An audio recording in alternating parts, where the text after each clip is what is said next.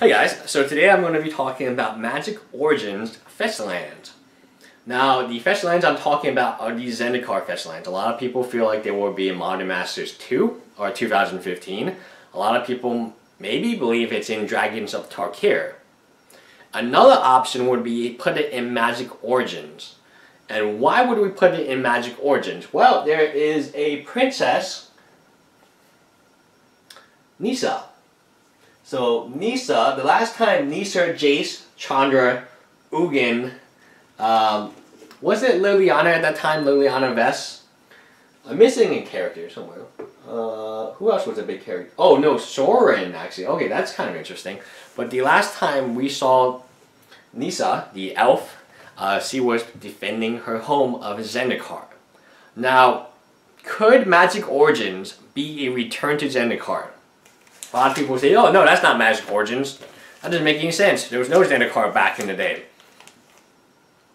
But if Magic Origins is not so much about the core set and alpha and beta, and it's about the storyline, then where are these people's storylines set? Like, where are all these planeswalkers? Where do they come from? What are they doing? And where are they going? And how did they ignite? What's it? Ignite the spark or something? So leave it in the comments below if you guys know a little bit more about each planeswalker's story, and maybe can tie it into why I feel like they're going back to Zendikar. Zendikar was a very popular set, and it had something incredible about it. It was the first time and the only time your booster pack could contain a secret treasure. What would be a more epic way? Because Zendikar is all about adventure and, traveling and adventure. Essentially, it was adventure time for Magic.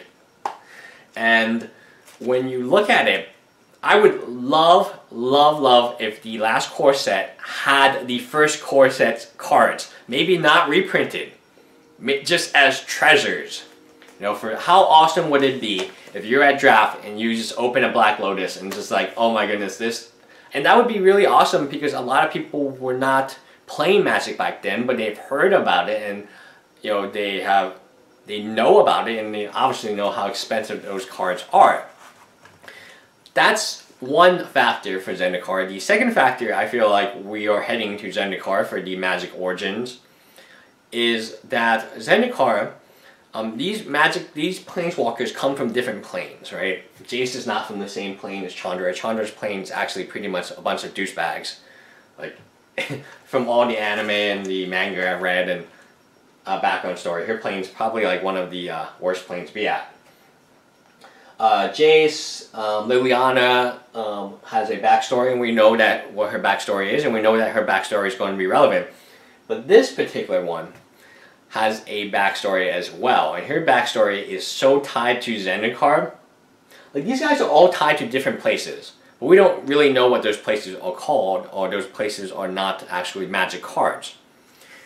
Nissa is the only one who is tied to a set of lands, and that particular set of lands would be extremely attractive to be printed in a core set. And as Magic has shown before, they are not afraid to put expensive cards in a heavily printed set, and that's fantastic. I applaud Magic for that. It's been a long time coming, but you guys finally get it, that you want to put good cards into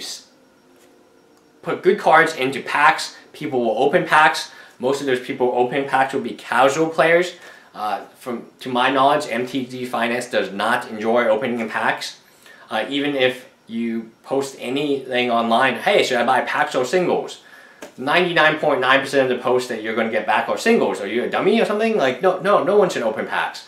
And that's another issue I have, but that with, MTG Finance trying to make a lot of money and not really enjoying the game and not, but that's another issue I'll save for later. So when you have a planeswalker so tied down to a planes that's so popular, and with that secret treasure element, you can secret treasure not just alpha beta, you can secret treasure every single set. There could be Tamagorphs, there could be Bobs, there could be Vendilion Clicks, there could be all types of awesome cards. throughout the Magic timeline, and the only time they've ever done that was when they went to Zendikar. How epic would that be? Secret treasures of new Zendikar, but instead of just the extremely valuable cards, we will have one slot for one card in Magic's history that made a difference. It could be a Wild Mongol. I would love to see Wild. I mean, if I open a pack and, you know, let's say you cannot draft a card, you just get to kind of keep it, and I got Wild Mongol. Although it's a common, it just reminds me, or Jackal Pup. Jackal Pup is amazing. It just reminds me of a really cool time in Magic and a really cool time in my life, and that's definitely a way to retro. You know, right now, every single card game, every single sports memorabilia, and whatever, like sports cards, retro is in. Like, it is so in right now, and that is the perfect way to do it. Let's go back to Zendikar. Secret treasure time.